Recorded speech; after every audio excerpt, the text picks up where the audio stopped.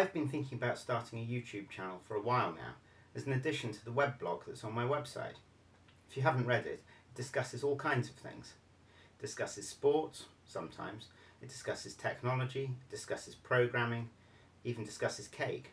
Whatever takes my interest, really. Some people prefer to watch video than reading though, and understand the way they feel. Quite often I'd rather watch a video than read, and I'd like to cater to everybody. So, in the best tradition of Jeremy Corbyn, and not using a contrived and invented email at all, I'd like to answer this pressing question. I've got a message file that I want to open. I know that it's from Outlook on Windows, but how can I open it on my Mac? Good question, Sue. Let's get cracking. Well, Sue, it's easier than you'd think. Simply download MailRaider from the Mac App Store or from the 45 RPM software website.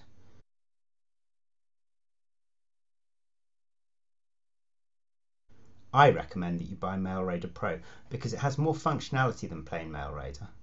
For a start, non-Pro versions of MailRaider can't show formatting and they can't process mail in bulk. Once MailRaider has installed, all you need to do is double-click on the attachment in your email and MailRaider will open it. And MailRaider is just as able to open winmail.dat files, also known as TNEF, and Outlook EML files. MailRaider can open email messages, calendar files, contact details, notes in Outlook format, and save them so that you can open them with your Mac native applications, or export them for use on another computer if you prefer. It has comprehensive preferences covering whether or not you'd like to be able to extract email metadata as an attachment, whether or not the attachment drawer should open automatically if the email contains an attachment, whether to display an open dialog if starting MailRaider with no documents open. This can be handy as a confirmation that MailRaider actually has opened if you're not used to working on a Mac. It covers the styling of your email, and whether to default to unformatted text.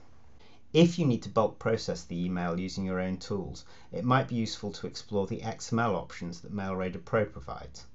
You can choose which fields you'd like to export and whether or not you want to fog any of them. In other words, whether randomly generated data should replace the actual content of the email. Don't forget that comprehensive help is also provided, covering all of MailRaider's functionality. If this looks useful to you, please check out the 45 RPM software website where you can download the off App Store version of MailRaider. Try it out. It'll be demo only, which means that it'll only open a limited amount of text and only extract a limited number of attachments, so it's not fully functional, but it'll give you a taste for what MailRaider can do. Then you can decide whether to buy a license direct from 45 RPM software or buy it on the Mac App Store. I've started planning other, perhaps less useful but maybe more interesting videos. Stay tuned, see what I come up with. Thanks for watching. I hope that this video has been useful to you.